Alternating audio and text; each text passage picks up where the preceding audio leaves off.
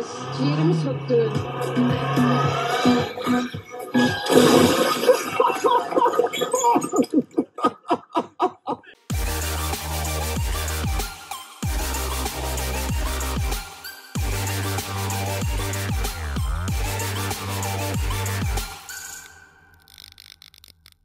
Good afternoon, guys! Welcome to Life of Palos. I am Aaron Palos, and welcome to another beautiful day of supercar community news for all of you. My goodness, guys, 3 episodes in under 24 hours, maybe the most episodes I've ever done in that time frame. Nevertheless, happy to have you guys here. Obviously, a lot of really crazy stuff happening over the last day, and today is no exception with some pretty interesting headline stories and a lot of other really fantastic videos to recommend for all of you. Get ready, guys, here we go. And if you guys enjoy supercar community news but haven't yet hit the subscribe button, I would ask you very kindly to do so. We'd love to have you as a permanent subscriber, and it helps keep this channel running. When you guys support our channel in that way, it helps everything that we do day in and day out. So thank you guys so much for your support, and we'll jump on to our first story. So our first story actually comes from a post that Stradman put up on Instagram, and we'll get to sort of why that's an interesting point here in just a minute. But essentially, while Stradman was out attending a wedding talking about the potential Rolls Royce he might be buying. I don't know how we haven't talked about that, by the way. If you guys go check out his older stories, there's a lot of stories that show that he's very interested in a particular Rolls Royce now that the limo that he bought is actually going to Burlacher. More on that in a minute. But in the midst of all these sort of interesting, fun, and very lighthearted posts about the Rolls Royce and a wedding he was attending, we got something of a little bit more serious nature. So here's the bummer thing, guys. Stradman puts up a picture of a Ferrari 430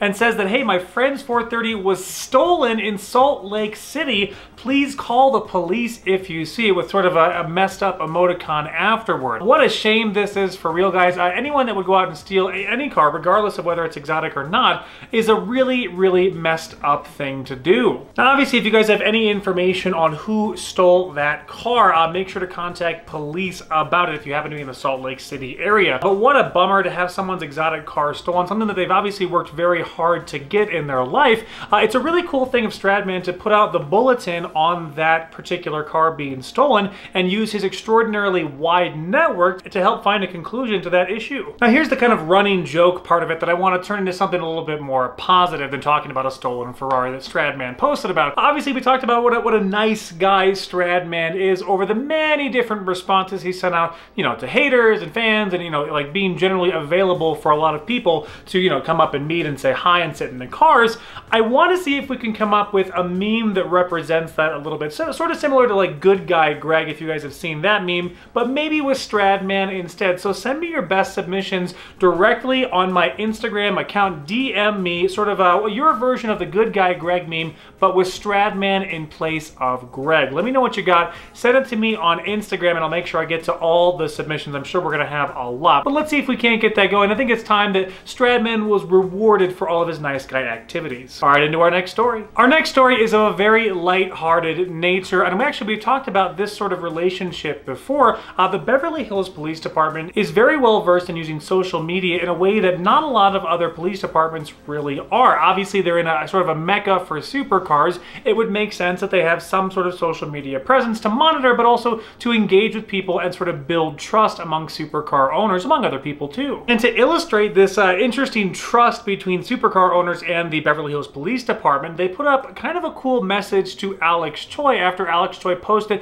about his new sort of license plate outliner that basically says he's a supporter of the Beverly Hills Police Department. So basically both of them posted back and forth, and I think this is kind of funny. Like, obviously Alex Choi getting out there thanking the Beverly Hills Police Department for doing what they do, and basically the Beverly Hills Police Department coming back and being like, hey, you're welcome, and also putting something kind of funny under the don't panic sign that Alex Choi has on the back of his McLaren 720, saying that, you know, we never panic, with a little police car at the end of that quote. I love seeing this conversing of supercar owners and influencers with the Beverly Hills Police Department. I wish more police departments would do that. I think it's great to build trust over time, and obviously it helps us establish a relationship that I think we really need as a car community. What do you guys think about the Beverly Hills Police Department sort of back and forth with influencers, and do you think it's effective what they're doing on social media? Let me know. Into our next story, guys. Shmee is just, well, he's always killing it, but this particular particular episode had me enthralled from start to finish. We've seen him visit this particular person before, but this time he's basically riding around in a Koenigsegg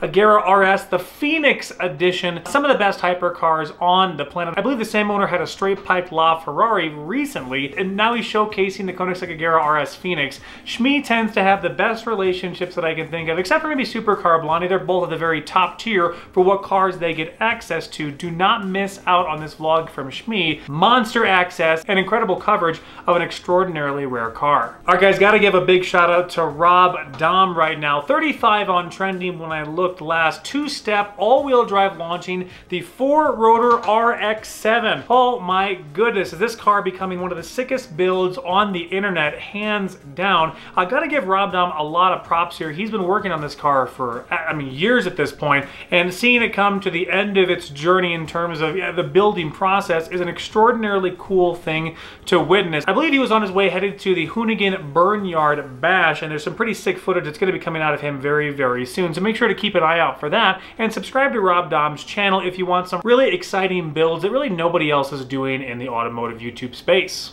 And I was waiting for this one, guys. Burlacher with the full tour of the 1982 Rolls-Royce limo that Stradman bought for him. Burlacher's been crushing it lately. Some monster views on his last couple of videos, including one where he came out and visited us in Colorado Springs on his way back to Utah. This vlog is no exception. Fantastic quality. Go check out Burlacher's latest video. I think you guys will really enjoy the Burlacher perspective on the Rolls-Royce limo. Check it out. And you guys know that I love it when my favorite creators get together for collaboration. And Vinwiki has the exact order that I wanted, with getting Tavares on talking about taking the $1 million show car, the Fast and Furious Mercy that he worked on for what seemed like forever, and what it takes to bring that car to SEMA. Tavares touches on some really interesting points about accessibility for YouTubers, and just remembering that everyone that you see on camera is pretty much a normal person off camera as well, and sort of the interactions he had with fans when he was out at SEMA, and sort of how nerve-wracking taking a car to SEMA actually is. Such a cool episode. Vinwiki does it better than anybody else in the business, and having guests like Tavares on lend so much credibility and sort of insight into the YouTuber world in a way that not many other channels can do. Check it out, guys. Fantastic episode on the Fast and Furious Mercy going to SEMA with Tavares' viewpoint. Another dream matchup you didn't know you wanted from Dragtimes. We talked about them 100 times at this point. Dragtimes killing it with a tuned, a newer version NSX versus a ludicrous mode Tesla Model S performance. Very, very interesting race. You can tell the reaction time is pretty much everything in the versus matchup here. It's cool to see a car like the NSX get a little more of its due attention, so to speak, against cars that are very proven on the track like the P100D ludicrous mode. Definitely go check this out, guys. Dragtimes has all the dream matchups and uploads very regularly, so make sure to go check it out. I think you'll really enjoy the versus matchup here. And we're going to be talking about normal Guy Supercars for a second, and make sure to go check out his latest video, basically reviewing a 2015 Corvette C7 and talking about what a deal that car is for what you're paying. 35 grand at this point used. Doug DeMuro did a very similar video a couple months ago, I think it was, might have been a little bit longer, but talking about used Corvettes and sort of the best bang for the buck you can possibly get in terms of a sports car basically is a used Corvette. Very cool video from Normal Guy Supercar. Make sure to go check him out, guys. I've known of his channel for a long, long time. This is a great video to add to your watch list for today. We're now in part 15 of Goonzquad's rebuild of the wrecked Jeep Gladiator Rubicon, and now we finally have the tuned version of that Jeep after putting on the ProCharger supercharger on it. Obviously, Goonzquad, like we talk about every time, is just killing it day in and day out. And all of their videos have a pretty crazy fanaticism, in a good way, of all the people that really enjoy watching their content. If you're not watching Goonzquad, you're missing out on one of the most fun rebuild channels that exists on YouTube. Do not miss out on these guys whatsoever. Next up, guys, Mighty Car Mods. We gotta talk more about this channel. Obviously, one of the larger channels in our space, but it has some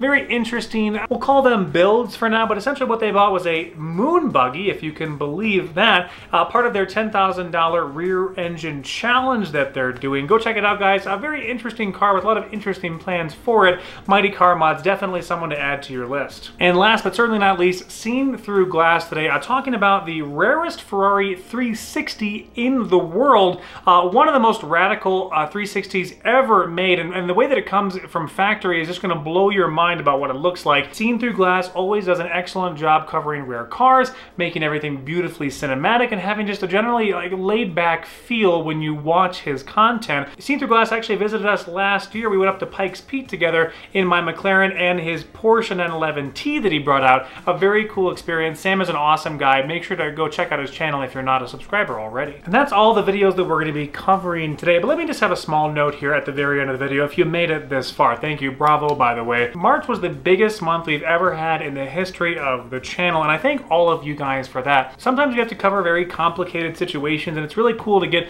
the support from you guys when we do that sort of content. Now, obviously, we've changed our policy on what we're going to be covering going forward, but I think it's all going to be for the best. And this being the early part of March, we're already off to a fantastic start. So thank you guys so much for the support on our channel. Thank you for being, permanent subscribers if you are. And get ready for some really cool content. I've been talking about it for weeks now, moving into a brand new house, getting a brand new supercar. It's going to be an incredible year, and I think we're going to be launching sort of a vlog-centric, I don't know if I want to call it a channel, but something that can give you guys the vlog content you want, but doesn't disrupt our normal daily news that we do here on Life of Palos.